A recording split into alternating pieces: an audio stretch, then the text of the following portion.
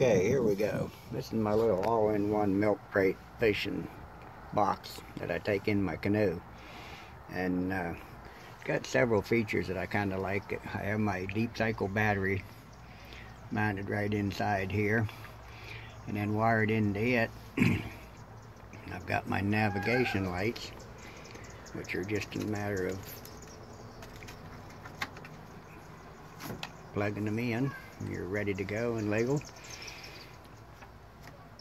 And then you're got a little holder over here for whatever I want to stick in it, extra rod holder, what have you.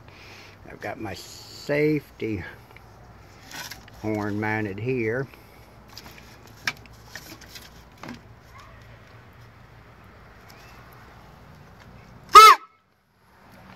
That'll warn the other boaters about any problems. Have an emergency screwdriver, just keep it there, or whatever else I want to stick in there.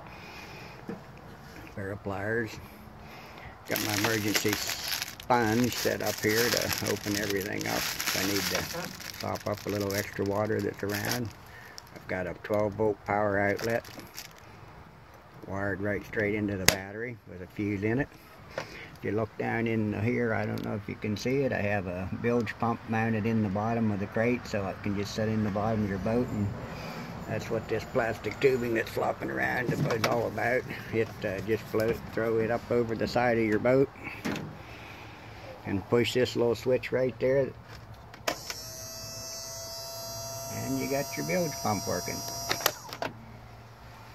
And I have a manual compass just in case I'm out in the fog and everything else didn't work, but everything else is a pretty good idea. Now also over on the other side, if you look down in there, you can see I have an onboard battery charger. So just a 1 amp battery charger, tender, but automatic. So when I get home, all I have to do is plug an extension cord in right there, and this little puppy's ready to go. Charges the battery back up for the next fishing trip. And one of the other features that I have on here, I mean, when I'm not using these parts, why, we just take them out and store them down inside. But then this is mounted on here, and all we have to do is pull these little fuses off there. Haven't tried this with one hand before, but might have a problem.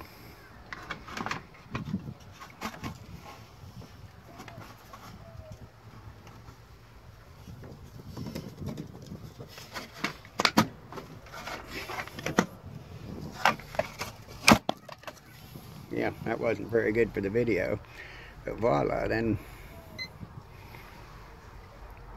I have a 9-inch Garmin side scan, down scan sonar rig with the GPS mapping built right in, that's mounted right on top of it here, hooked up to the battery.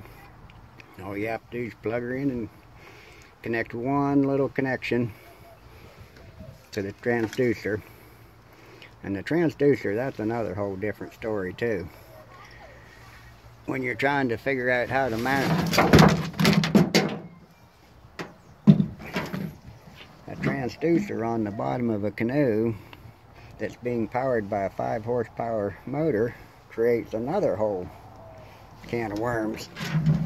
It took a while to figure out what to do about it and make it portable and quick. We'll get into that a little later, but as you can see that I don't have my sonar transducer plugged in, so it would only work on my charts and stuff. So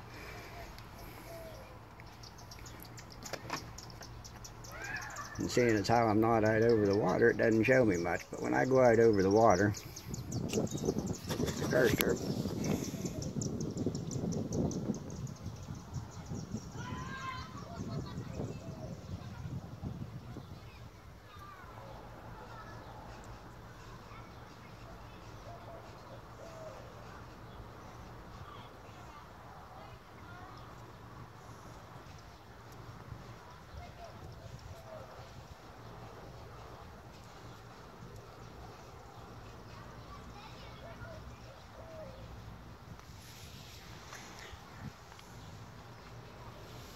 It's giving me satellite overlays on my maps that are supposed to be accurate within them.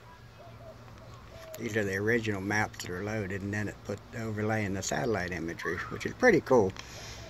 But the side scan sonar stuff is even cooler.